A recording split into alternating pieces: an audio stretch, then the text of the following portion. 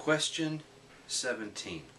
Consider the following instruction sequence in a single issue, in order, 5-stage pipeline: IF, ID, EX, MEM, and WB.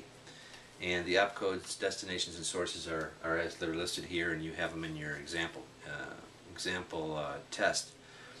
Question: how many data hazards does the ID stage need to detect for this instruction sequence?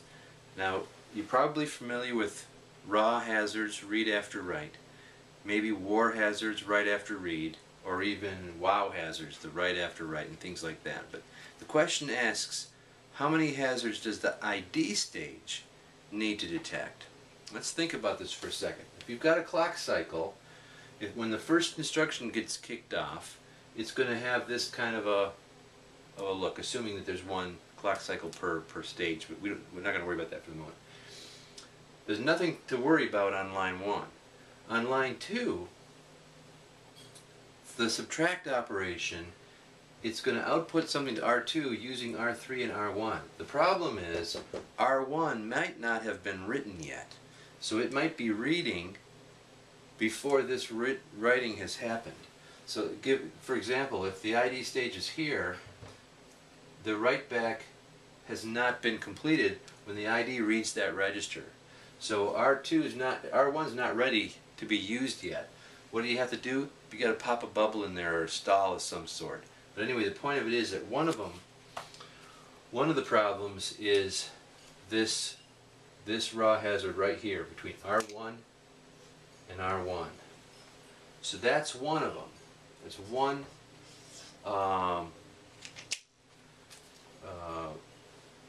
data hazard that needs to be detected.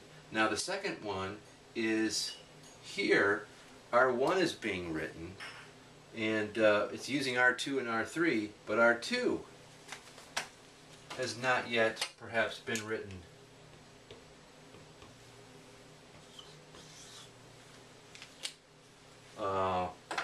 So it might be trying to use a value that's not ready to be used yet, because it hasn't been written yet. And you can see that depending on how long the subtract takes and how long the multiplication takes, it might be an issue. But this is the write back for the subtract, where R2 would be written, and this is where the read would be done for the multiplication operation. The key thing to remember is the register reads occur in the ID stage. It's going to read the registers in the ID stage.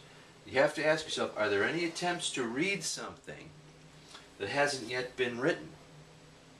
Now, and those are the two cases. There's no other cases where this happens in this particular code sequence. Now, of course, there may be other issues there may be other data hazards. There probably are other data hazards that need to be dealt with. However, as far as the ID stage is concerned, the only thing the ID stage has to worry about is has everything been written before I tried to read it.